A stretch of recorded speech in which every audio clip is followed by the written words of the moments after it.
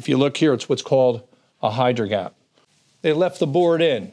This is supposed to be taken out, and it's left so that there's, on purpose, to leave a space, and the space is to collect water.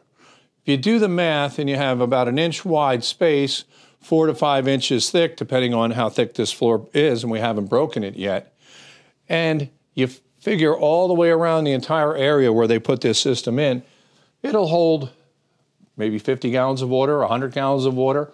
So it's a safety barrier to keep water from going in and getting right on top of the floor.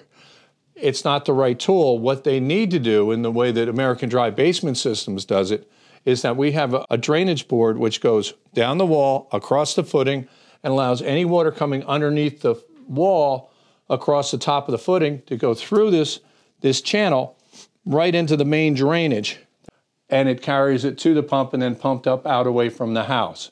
So once again, they broke the rules. In order to do this right, it's a tedious job, it's time consuming, and people don't want to spend the time, and it takes a lot of technical know-how. And without those three things, this is what you end up with.